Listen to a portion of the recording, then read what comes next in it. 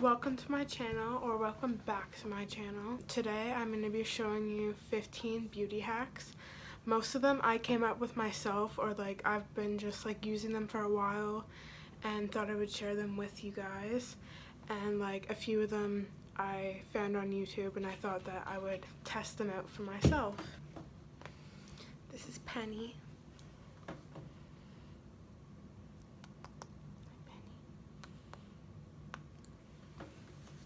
Okay, well, let's get into the beauty hacks. Beauty hack number 1. Curly hair is super difficult to maintain sometimes. Mine gets so tangly after just one day of washing it. A great hack that works for me is using a leave-in conditioner for a detangler. Beauty hack number 2. Use your own conditioner to make a leave-in conditioner. I didn't get this on video because I did it a few days ago, but this was empty because I used it all. So I put in a squirt of my conditioner into this and put water in it and shook it up, and that's how I made my new leave-in conditioner treatment. Beauty hack number 3. Use a leave-in conditioner after the shower, focusing on the ends of your hair. If your hair is really curly like me, your ends probably get dry really fast. Speaking of the shower, if you don't have time to do your whole skincare routine, wash your face in the shower with an oil-free foaming face wash, and I always use a microfiber pad to exfoliate my face to remove dead skin and dirt and oil. Make sure you leave your pad out somewhere so it dries out.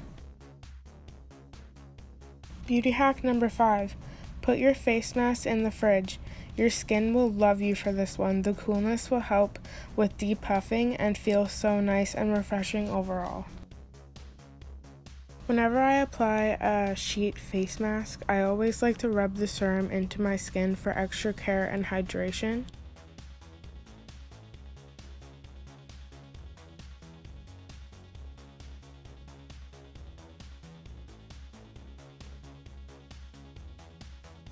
When I'm all done with the mask, I like to rinse it out and squeeze the water out so I'm not putting a soaking wet mask into the garbage, but that's up to you.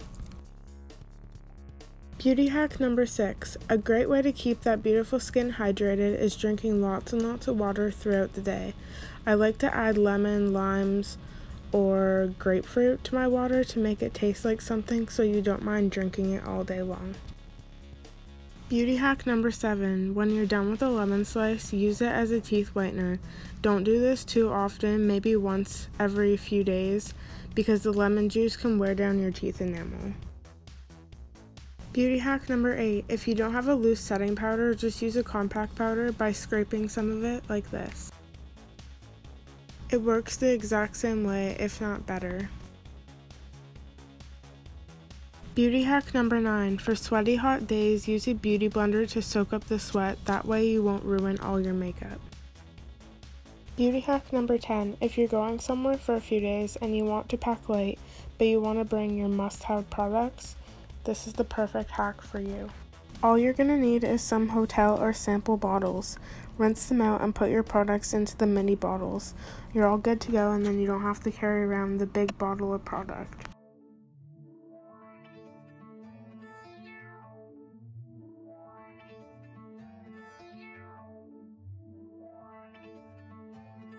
Hack number 11. This is kind of a random hack, but if you don't have somewhere to hang your loofah, just use a clothing hanger.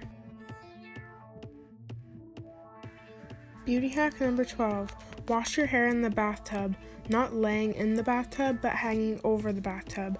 I do this so conditioner and loose hairs don't get all over my body. Does this make me weird? Whatever. It also saves water, and I don't feel rushed to wash my conditioner out of my hair, so I can just chill and let it deep condition. And then my normal shower routine isn't so long. Beauty hack number 13. Wet your hair and braid it. Go to bed, and then when you wake up, your hair will have perfect waves. Beauty hack number 14. To make an eyeliner glide more smoothly and to have more pigment, heat it up with a lighter. Make sure it's cooled down before applying it. This works so good. Beauty hack number 15. To get a flawless and even foundation application, get rid of the peach fuzz on your face. You can use a mini blade or razor, but I use Nair very carefully. You do not want to get this in or around your eyes, brows, or hair. Let it sit on your skin for a few minutes, then wipe away with a warm cloth. Your foundation will look amazing after this. I always do this when I have photo shoots. It really works. Sometimes it dries out my skin just a little bit, but I always moisturize very thoroughly.